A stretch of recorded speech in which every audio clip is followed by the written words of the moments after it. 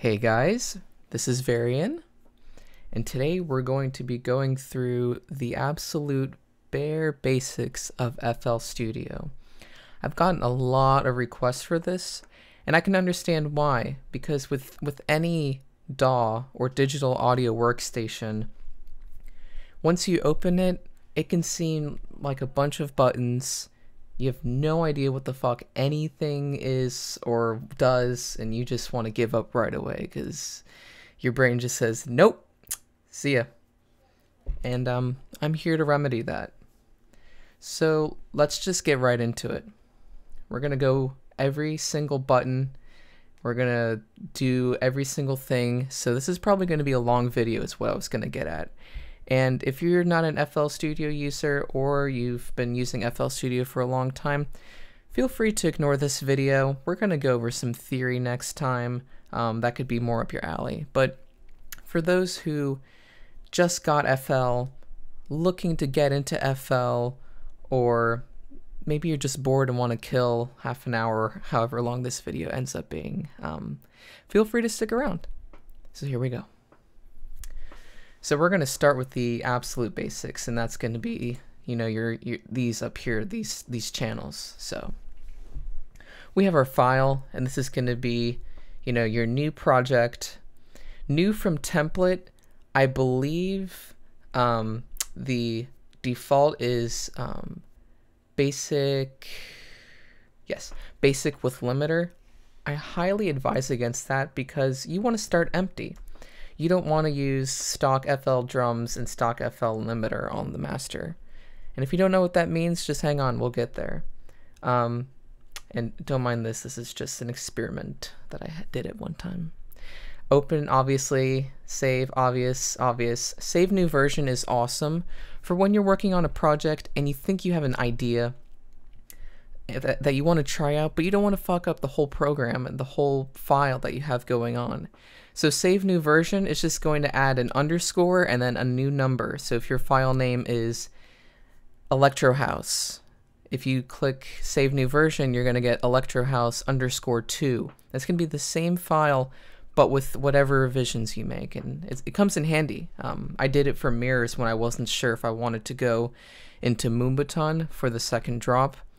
So I just saved a new version, and it saved me the headache of, you know, if it didn't work out, shit, well, I just got to undo everything I just did, and it's going to take a... Nope.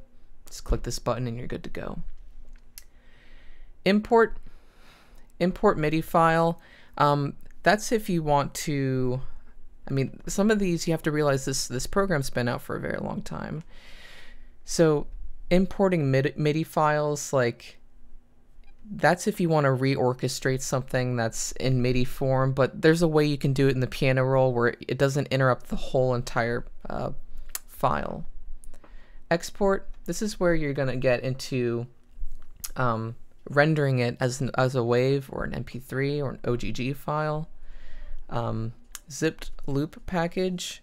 I've never quite used that before because if I'm doing a collaboration, I'm going to do this. Export project data files, and that's going to take every single drum hit. It's going to take all the MIDI data. It's going to take every single thing that is in your project, and it's going to put it in one beautiful folder that you can send to your friend. And if they have the exact same synths as you, it's going to open just fine, and they're going to be able to do whatever they want to their project. And excuse me if my voice cracks every once in a while.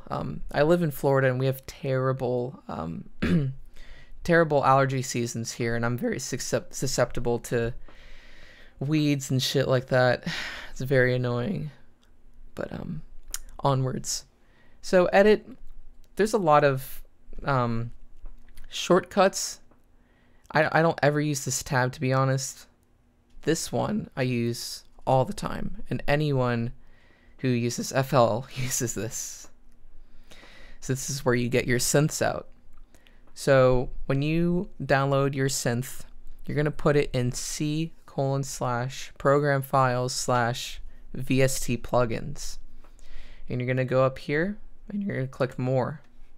You're going to click this button right here, refresh. Do a fast scan, and it's going to go through.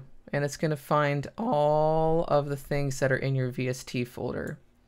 You click this right here, and it's going to show up in this list. So from now on, if you just want to quickly open Massive, you just click Channels, Add One, Massive, and then you've got Massive right there. Let's see. View, this is just more of a preference thing. I like it stock. Once again, there's shortcuts that I can teach you about how to get certain windows open. Options, this is for when you're first setting things up, or anytime you get a new audio interface or microphone or MIDI controller. So with the MIDI controller, you can see here that I have my Alisys Q61, and if that didn't show up, I would click this button right here, Rescan MIDI Devices, and that's going to search all of your USB plugins for anything new, and you just click it, click Enable, and you're good to go. And the way you can test that is tap your MIDI keyboard a few times, and you'll see this button right here flash, and that means it's getting signal, and that's what you want. Audio settings, this is where you play with your sound cards and sound drivers, and most of the time you're going to be using ASCO for all. It's kind of a universal sound driver, but for those of us with audio interfaces, we're going to go with our audio interface driver, basically. Buffer length, depending on your sound card, it's basically the amount of time it takes for signal to get processed through the driver, or at least that's the way that I perceive it. And I could be really wrong, but I noticed that the higher the buffer, for instance, if I hit a note on the keyboard, if the buffer is really high, it's going to take whole seconds for me to get a note, sound, anything back. So let's see. There's a lot of preferences here. They're all pretty much self-explanatory. Where to search for samples and stuff like that. And bunch of numbers. I know some of those numbers, yep. Project info, this will tell you how much time you've spent on the track, when you started it, if you want to write yourself some notes. It will pop up, and you can remind yourself, okay, this is what still needs to be done with the track, and etc., etc. It's very customizable. I think I'm getting sick, actually. Let's see. Tools. Once again, it's all shortcuts that you can do with your keyboard we're going to get into. And then help is if you want to read about things more in depth, it can really tell you about everything. So here you have your volume slider and your pitch slider. I wouldn't mess too much with this unless you're making some crazy glitchy music and you want to fucking wow wow wow. No, I don't ever touch it. This is great for fade outs. You can automate this. We'll go over some basic automation. This will play your pattern, which is in here. We'll go over that. This will play your song, which is in this playlist right here. Play, stop, record. Here's your tempo, obviously. The time in your song, 4 seconds, 8 seconds in, it's going to show here. Here's your monitor. You want to make sure you're always, you're not in the red, or, if you're making a banger, it's okay to kind of go into the orange, because when you do what's called a pre-master, you lower the entire volume anyways, so you're not going to be clipping, it's called. This will be your system settings, seeing how much memory is FL Studio taking up, and depending on how many synths and how long your song is and how big your project file is, it's going to take up some memory. So this is opening and closing things, as you can see. Once again, more shortcuts, and you just want to leave it all open. Make sure this is all here. Compare your screen with mine. This is all you need. Here's some more shortcuts if you need to. You can scroll over them, and it's going to show you what it does over here. So now that we've got all of this menu stuff out of the way, let's get into some actual music making. So the best metaphor I came up with this is like this. So imagine you're making a cake, and the cake is the actual song. It's the MP3, it's the WAV file. Here are your ingredients. Here is the tools that you're going to be making. You know, you're going to be mixing, you're going to be whipping and whatnot. And then here is the oven, I guess you could say. I don't know how good of a metaphor this is. This might be the worst metaphor ever. But the way I can just say is you take your files, your hits, your sounds, you put them here in this what's called a step sequencer, and then you make a pattern. You take this pattern, you put it on the playlist, and then this is what's going to be your song. So, you know, you switch to song mode, you press play, and there you go. Whatever is going to be in this pattern 1, when you put it here, it's going to play. So let's get just a very basic hit going here. Good. Oh, here we go. I just completely skipped over a step. So let's say you've got a folder full of sounds, like say from my last video with the drum samples. Here's a really quick way to get them into FL Studio. Open FL Studio, right click where it says Packs.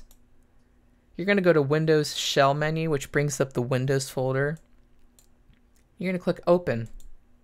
And bam, there's your Windows folder with all of your folders of samples and sounds and whatnot. So you just drag it in here, give it a quick refresh. Dexter's done downloading. Give it a quick refresh by just closing it and opening it back up again, and there you go. And then you're going to click on one of them, navigate to any sound you want, right click, and you're going to get these options. So let's go over some of them. So send to selected channel or focused plugin. This is for stuff like Harmor, which is an amazing resampling tool. So I basically with Harmor, and we'll get into that because that's awesome for dubstep and awesome for electro house and drum and bass. You can feed this sound through a synthesizer and basically have the synthesizer reshape this sound. So don't worry about that for now. What we're concerned about is open a new channel. See? And there it is. In our step sequencer that we were talking about. And then you can right click this. You can think of it as your sample, and you've got more options. So you've got your piano roll here. Piano roll is absolutely essential. I recommend clicking the ABC button to convert to a real piano to give you more of a sense of what notes you're playing. C5 is your default sample, because if you play it up here, it's going to be really high. If you play it really here, it's going to be really low. So you want it C5. That's the actual pitch. So you can design beats a couple ways. You can click 2, 3, 4. And this is going to be 1 quarter note, 1 quarter note, 1 quarter note, 1 quarter note. This can be 4 beats. This is 1 measure. And it's going to be 16th notes. So it's going to be 1 E and 2 E and So if you want a beat that goes bum bum bum bum bum, you're going to go 1 and 2, 3, 4. And to preview this, switch back to pattern mode and click play. There you go. If you want to swing it, you can get some really cool vibes. It adds a triplet shuffle, so instead of da ka da ka da ka da, you're going to get da ka da ka da ka da ka da ka da ka da. Very useful for anything from electro swing, French house, drum and bass sometimes even, more epic sounding dubstep, anything with a swing. Da, da, da, da, da. So then we're just going to keep stacking our samples here and create a beat. And just for the sake of time, let's go ahead and get a loop, which will bring me to my next thing.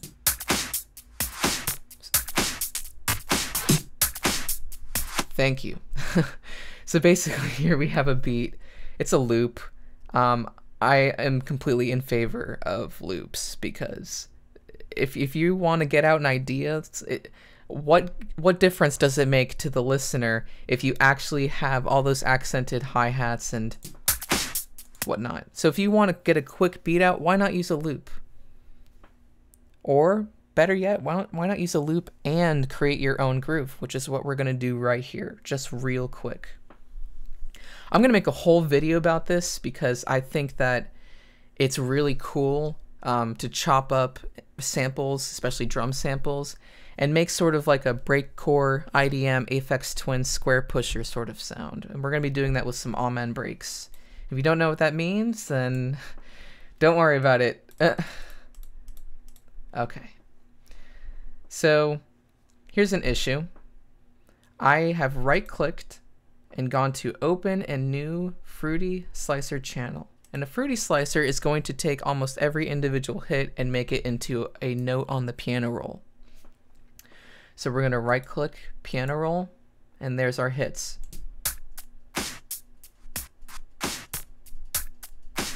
Cool, right? Right, but watch what happens.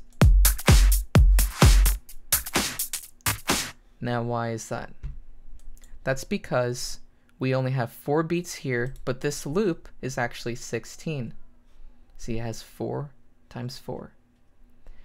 To remedy this, and this is what I highly recommend, take this right here. Beats per bar for this pattern, which is what I just said over here.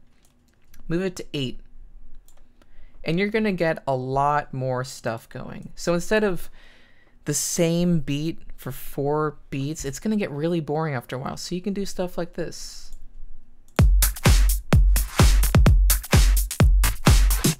Add little variations. Even this dun is going to make the ear say, okay, that was a new element. That I'm not going to get bored of that. But if it was just, you know, 4, it would be really boring.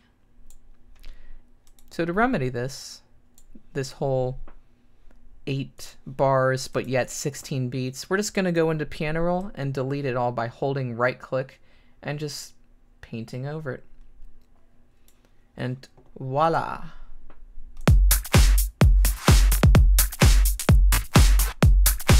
And there's our beat. So then we can take this, make sure, I like the paint tool. I switch between the paint and the draw because paint, if I have a beat that I know I want for a while, I can just, done. That's like a minute right there of beats just by dragging it out. But the pencil is for more minute stuff. So as I said, we took our ingredients, we put them in our tool, our step sequence here, and then we're gonna paint it here. And this is going to be our actual song. So this is just making loops. You could think of it as making loops and melodies here and putting it all together here. And then you can do stuff like this. Check it out. So we've got 2 beats, right? Let's listen to it. We're going to switch to song mode and press play.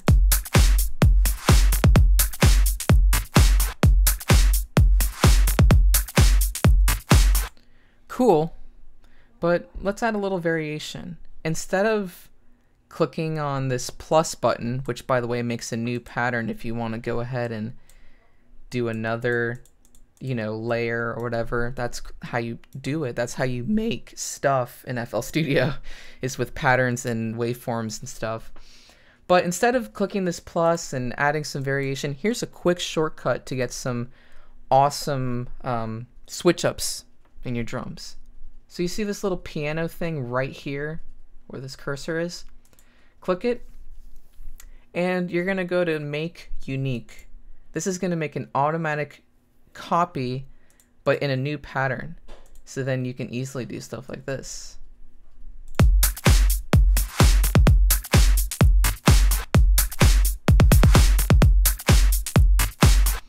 And just in a matter of seconds, I have a completely new pattern, and I can just add this at the end of my drum loop, you know, let's not do that. Let's do something like this. So now we have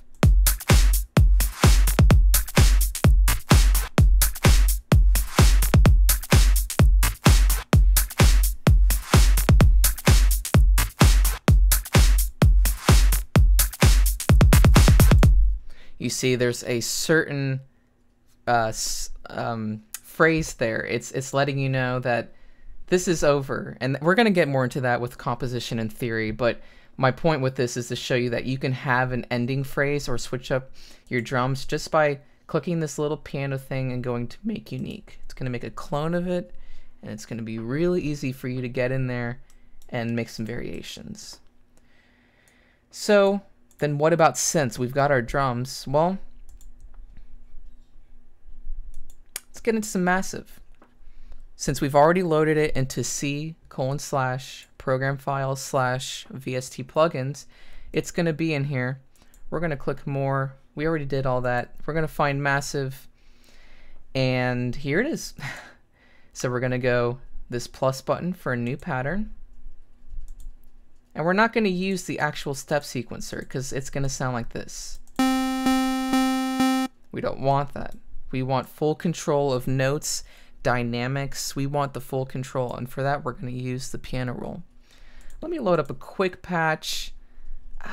I mean, disregard my patch names, by the way. So here, we're going to right click, go to piano roll, and of course basses are usually played on the lower end, so scroll down to around here. Way too low. That sounded like someone farting. There you go. And this is going to be your step sequencer.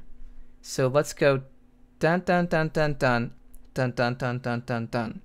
Basic eighth notes. Dun dun dun dun dun dun dun dun dun dun. And you know, these can be dragged out, or if you want to even get crazy, go to this little magnet thing. That's what's snapping it to this grid, because I can click anywhere and notice how it always falls within one of these little blocks. Well, that's not always going to be what you want. Sometimes, what if you want to get in some quick sweeps?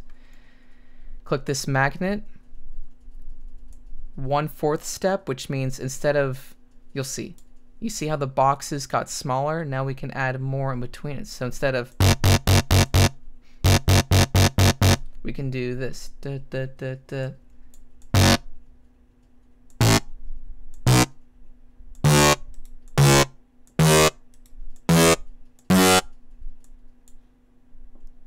So I've basically added some smaller notes to get a faster feel. So now we have this, which sounded like shit, but you get my point. If you wanted to do a faster note run, I guess you could call it. It's called an arpeggio, and we'll go into that in the next theory video. You're going to click this magnet thing. This tool thing has a bunch of really cool stuff. I have a bunch of shortcuts. I'll make a button in the description for the FL Studio pros who just want awesome Varien shortcuts. Quick quantize is great. It's going to make everything, like let's say you record yourself playing, but some of it's off time. You can hit Control Q or quick quantize, and it's going to make everything snap. So like that. Let's fix this, by the way.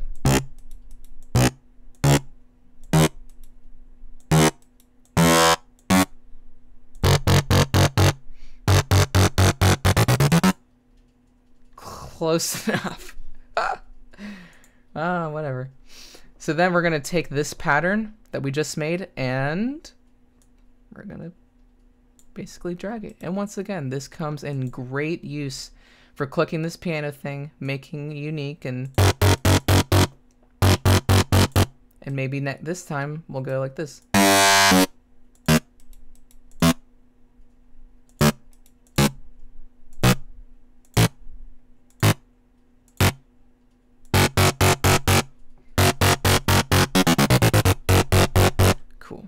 So, and as you can see, it's not, it's kind of like tek tek tek tek tek. We don't really want that. So let's do this.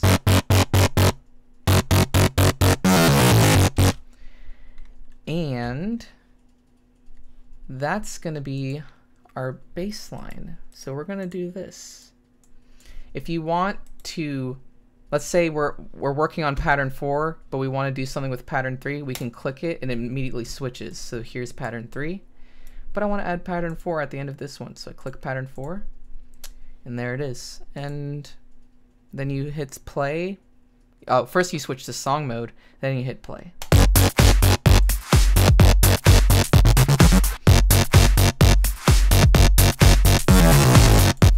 And I mean, obviously it's not going to sound good because we're just playing with loops and pretty much presets here, but the point is not the song, the point is how the song is made.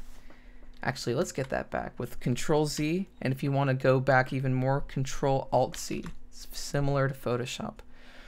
Or you can go to this current project history folder, and there's all of our stuff. You can go back as far as, I think, however long this is. Yeah, I don't feel like counting.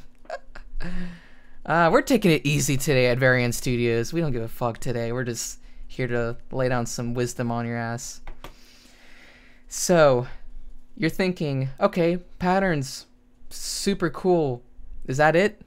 Nope. Not even close. So, we've got stuff like downlifters, and this is going to be stuff you put on the beginning of new ideas. And we're going to take this, maybe not that. Yes, good enough. That's very 𝕾𝖚𝖕𝖕𝖕𝖕𝖚. And we're going to drag it here. So we have dragged this audio, completely skipped the step sequencer because we don't need to sequence it. It's an audio file. It is what it is. And we've just dragged it right onto our playlist, and it's going to go along with whatever we have here. Let's lower the volume a bit, and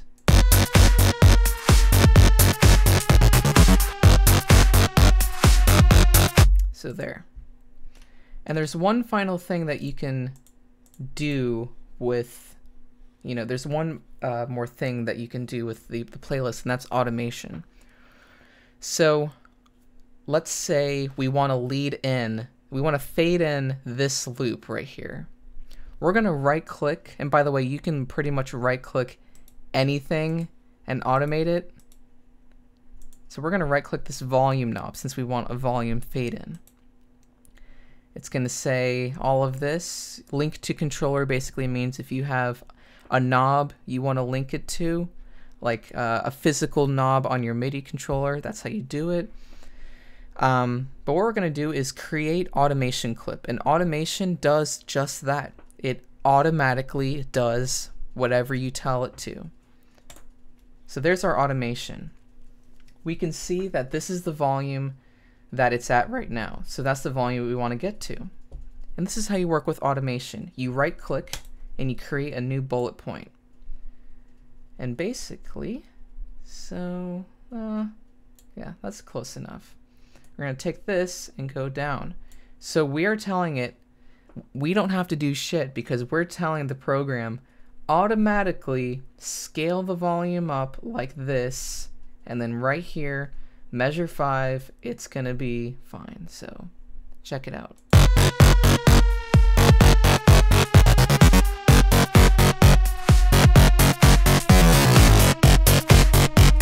There you go. If you want a crazier sort of sweep, you take this hollowed out circle, which is kind of like the center of the point between 2 points. I don't know how else to describe it. Shit. And you're gonna go down, and you see you create this vert ramp almost kind of shape, and it's gonna go yep instead of gradually increasing. And likewise, you can make this crazy. You can go either way, basically. And for instance, if you're automating something and you want to be crazy, why not just go all over the place and start making shapes? And it's really up to you what you want to do. Just make sure it makes some sense. That doesn't make any sense, but my point is you can have as many bullets and shit as you want. So as far as shortcuts are concerned, there's a few. You've got your basic, you know, Control Z. You can go into the piano roll, Control A, which is going to select everything, Control C, Control V. Look, now I've got octaves. And that's going to sound like shit. The point is, I just completely copied that melody just by 1, 2, 3. Control A, Control C, Control V. Done. And I've got basically the same thing. Comes in handy with copying over chords, copying melodies with synths. It's fantastic. So let's say we want to get a little bit glitchy. So we've got this pattern, let's say. Okay. We can take this, make it a little longer. We're going to Control click. We're going to hit Alt U. And this is going to basically chop up this MIDI note. This is the time multiplicator. So right now it's normal. Drag it this way, it becomes 8th notes, 16th notes. And you can get really crazy. So let's have some fun. So we can do this.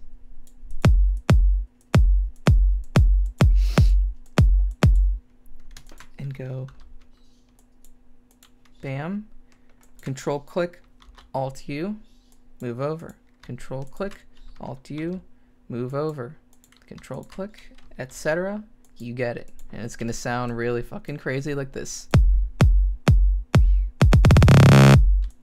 And that's something I'm sure you guys have heard many times in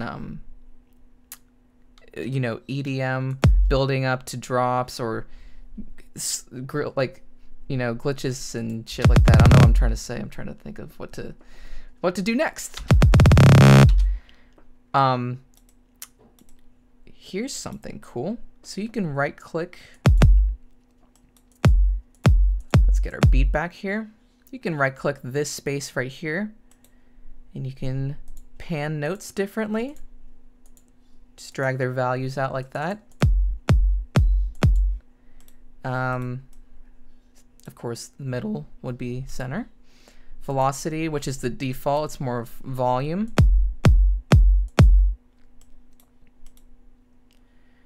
Let's see, the only other one I really use, I mean, you can get crazy with cutoff frequencies and stuff, but fine pitch is really cool. If you want to do, let's make a build real quick.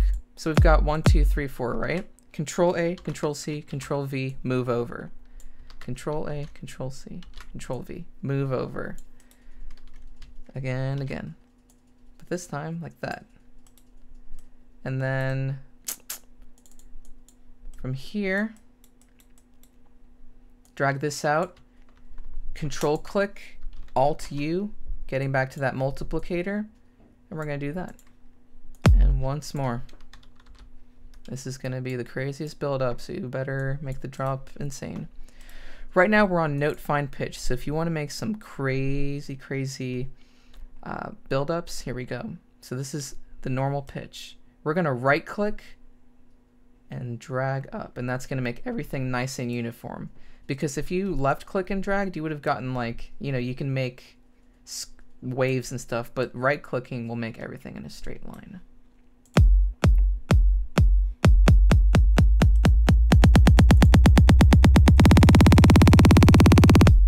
I was fixing the pan there, but you can see. And likewise, you can do this.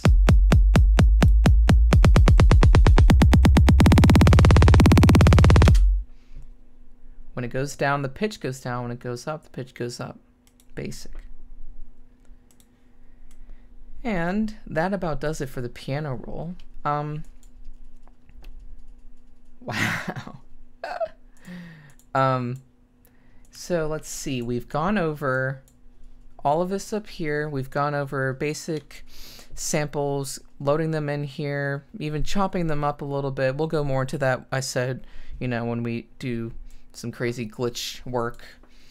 Done a little bit of automation, dragging, you know, sound effects into here. And that's basically it. It's from here, it's a matter of learning structure and theory and getting sense, and like what I talked about in my drum mixing tutorial, getting good samples and making sure that you have all the finest ingredients so that your cake is fucking delicious and not noobish.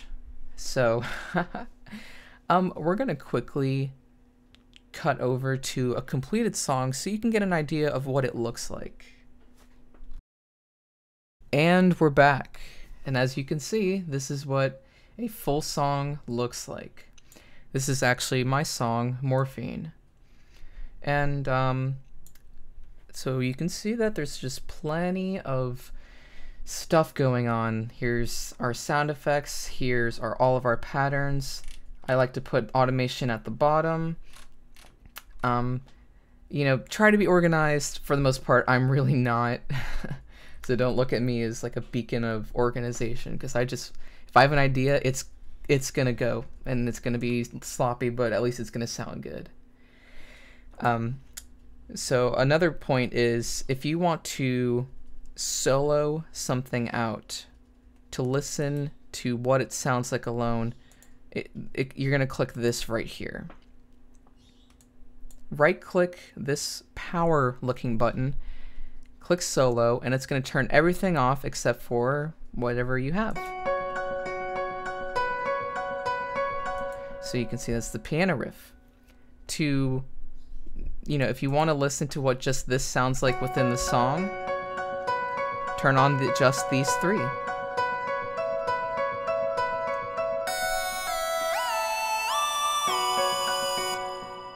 So as you can hear, there's effects on these synths. So we're gonna click on this synth, and when we click on all of these, you can see there's a secondary window that comes up. Oh god, I just clicked on contact. That's gonna be a little bit, oh, not so bad. You're gonna get this box right here, and what this box is actually matters a shit ton. And hold on, contact 5 is being slow. This is where we're going to get into channels and effects and how to get the most out of your synths. And this is where you can actually, after this video, go watch my drum mixing video. You're going to get it a little bit more. So here we have my piano riff. Let's turn these off so we can just hear the piano. And we're going to double click this effects box. Oops. And here we have FL reverb, FL delay, and parametric EQ, which I no longer use. And to get effects on your channel, you're gonna go into this window and you're gonna say, hey, piano, go to channel 15. Channel 15 is right here. This is what's gonna affect the piano. And we're going to click this drop down, and here are all of our effects. And once again, if you get new effects, like I recommend FabFilter Pro Q for equalization. If you want to load that in, same thing, go into your VST plugins, click more, refresh, and they're going to be there. They're just going to be under effects. So you're going to click this drop down menu and say you want some reverb, Fruity Reverb 2. Here are all of your settings, play with them. We'll go over effects another video. And then, you know, there's a little EQ thing here. I never use it. I think it's pointless because I have one here. Volume. The only one that I really care about is this right here. Stereo separation. I want you to use your ears for a second.